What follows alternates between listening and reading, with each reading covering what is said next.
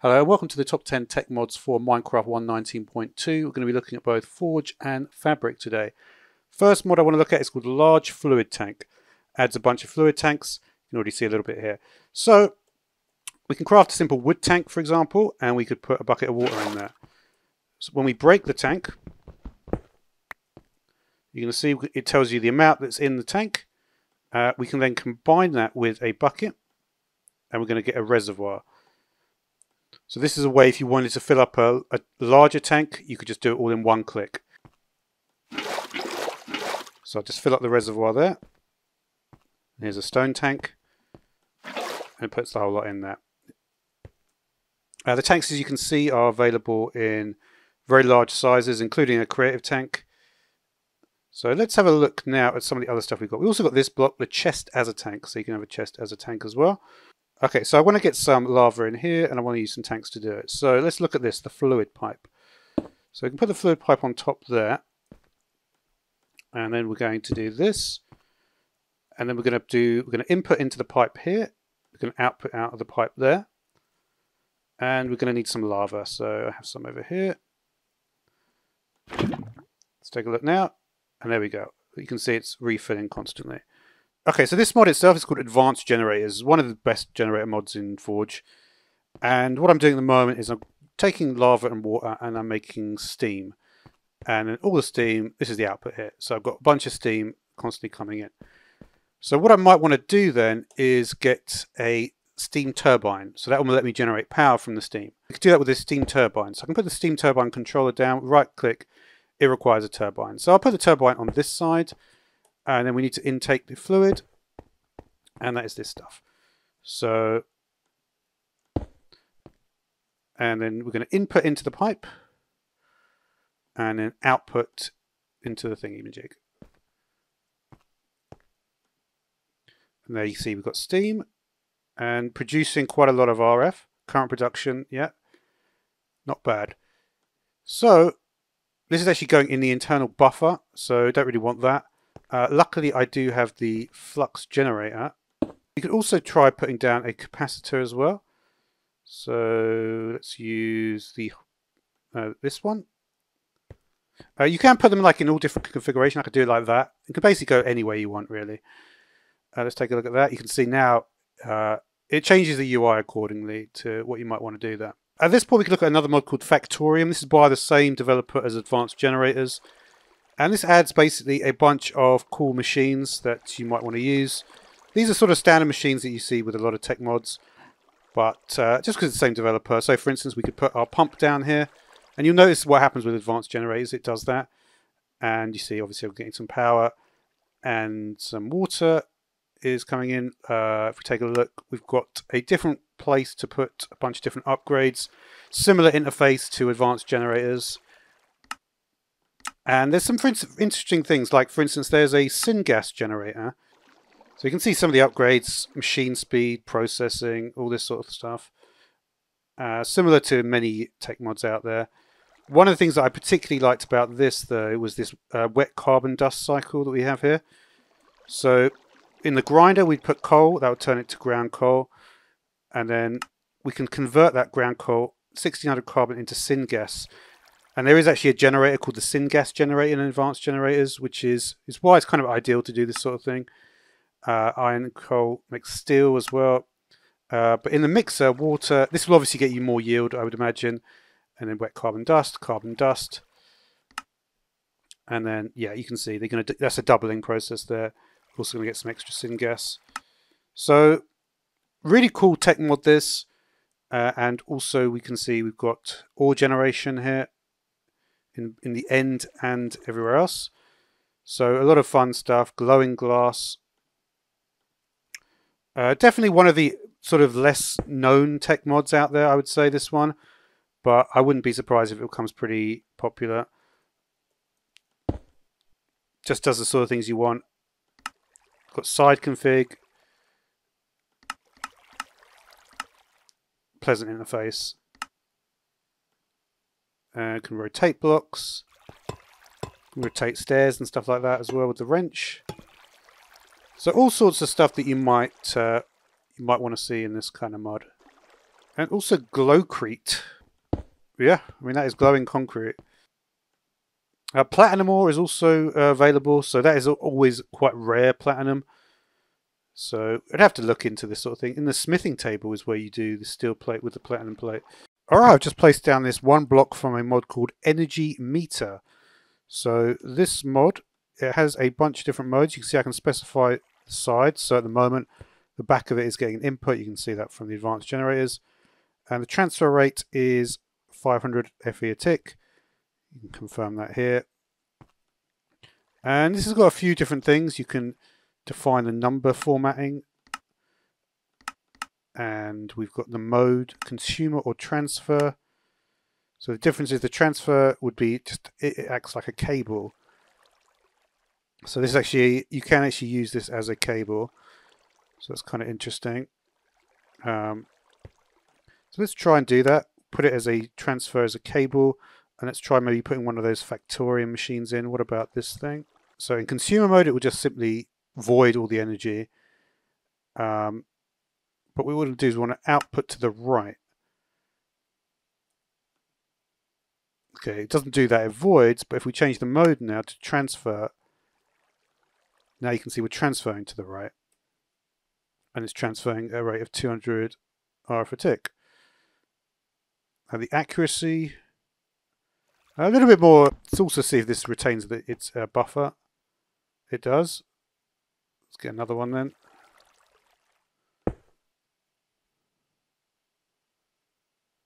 So you see that's actually a more realistic. Yeah, so that gives you a little bit more information. You can see how it builds up. So the energy meter is able to trash energy. And this can also do that, the energy trash can. But we've also got the ultimate trash can, void items, fluid and energy, or we can do them all separately. So let's take a look at an item trash can. And for this we'll use the item pipe, because we haven't seen that before. So we've got some stone in there. And so we're going to input into the pipe, output into there. You can see it's taking it pretty slowly actually. But that is going to put all those items into there. And the same will be true for fluids and anything else. So the other thing that you can do is we can blacklist certain items. So for instance, I blacklisted the stone. But if I put some barrels in there, it looks like it only pulls from the first slot, interestingly. So that is something you have to keep in mind as well when using this. We've got the Tesseract. So let's take a look at this. So Tesseract is basically a way to do wireless transfer of everything, items, energy, fluids. You can basically choose which channel you want. And in this situation, we're going to choose energy. And you can choose between send and receive, send only, receive only. So we're doing energy of both send and... We're doing an energy channel of send only, actually. And this is going to be for our diamond furnace, which is going to be the next mod that we look at in a moment. But let's just work it out. So here's the diamond furnace. And activate. Alright, so we've got the diamond furnace. This mod is from a mod called Better Furnaces Reforged. And I want to put this diamond furnace down. I would like to use... This looks like what I might want to use for this, right? The energy upgrade. So this is basically a way to have really powerful furnaces. Let's, you know what? Let's actually choose a different location, seeing as we've got... Let's see if we can install this right in the village, just for a little bit of a change of scenery. I'm going to put down our furnace, and we want to have this thing, the energy upgrade. So now you can see we've got a little bar here, which is what sounds good. And let's get another Tesseract and see if we can receive on the same channel. So I want to, what I'd like to do is to receive here. Activate. So receive only and activate. And now the buffer is full. So that's actually a good chance to see what we can actually do. Let's see how quickly we can smelt some these guys.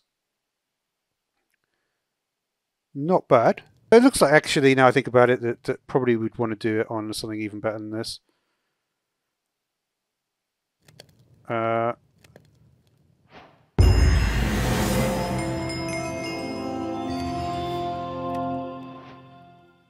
Yeah, it looks like this is going to output on all sides. I'm not sure there's any config to change that here. So for instance, wow, that looks complicated. What about if we put some strip token here? Well, that's quite a bit faster. What else do we have? Or input. We can actually change the color of the furnaces. Let's do like a green furnace for some reason. Oh, we can actually toggle between the two, so that's cool. Wow, okay, that's cool. Change to a blast furnace or a smoker. Turns the resulting XP into liquid XP. You can specify some sidedness as well. Fuel efficiency would be useful for using fuel. And double the amount that each molten. So you can use it for all doubling as well. But yeah, this is what I would use if I wanted to upgrade this diamond furnace. Right? There you go. So there it becomes a nether hot furnace. And then we would have the extreme furnace here. So we can take a look at what that speed might be like as well. A few logs here. Much faster, right? It doesn't seem to be using... I mean, I've got a lot of energy coming in, but... So yeah, Better Furnaces Reforged. Really cool mod, that. We have a cobblestone generator. Let's look at that. This probably would obviously need some water and some lava. Choices are, yeah, what you might imagine. Okay, now we're in Fabric. I want to look at a mod called High Speed Rail. So this is a mod that lets you specify, depending on the block, how fast the minecart's going to go. And also gives you this interface here. So normally the fastest speed would be 8 blocks per second.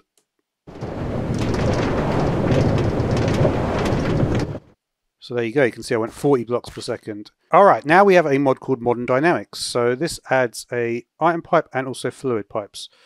So let's we can see here I've got some item pipes in the chest, so I've connected them up. I put this attractor here, and you can actually see the items in the pipe like that. We could then put an empty whitelist. Items are no longer coming out of the chest. We can change the stack size. We can also automatically extract the items.